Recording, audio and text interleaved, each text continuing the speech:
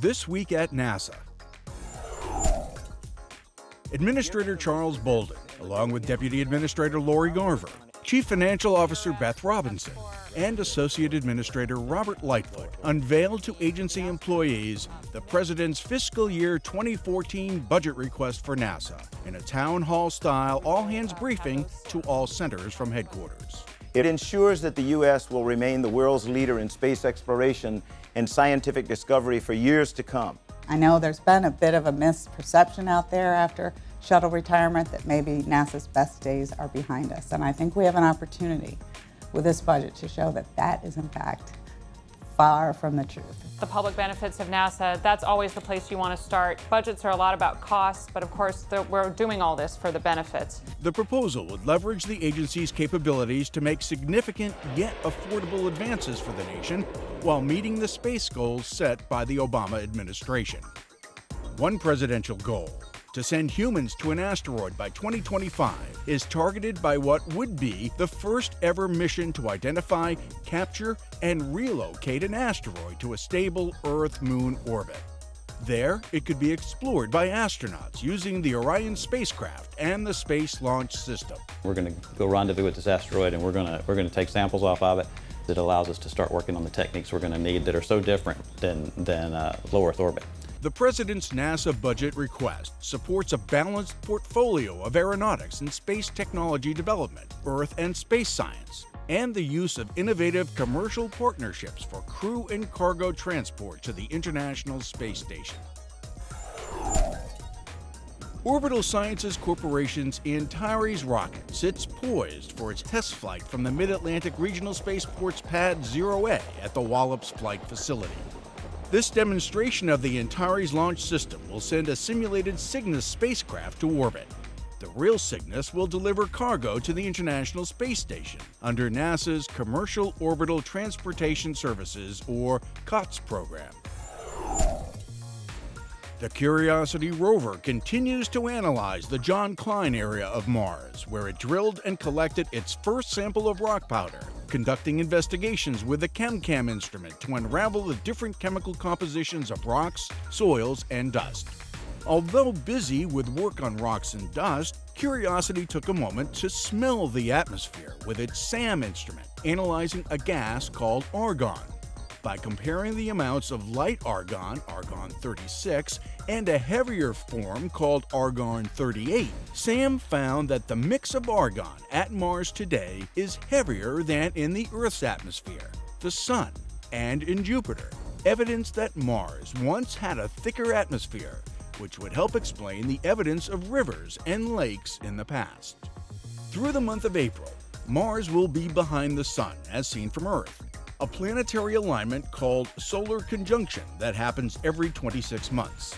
Because the Sun can disrupt radio communications between Curiosity and Earth, the science team won't send any more commands to Curiosity until they can be safely received. Curiosity's full science operations are scheduled to resume in early May.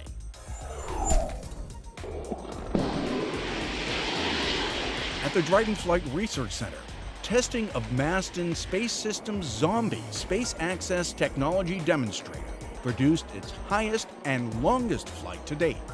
Designed and guided to replicate a planetary approach, XOMBIE ascended more than 1,600 feet above ground and nearly 1,000 feet laterally before making a pinpoint landing.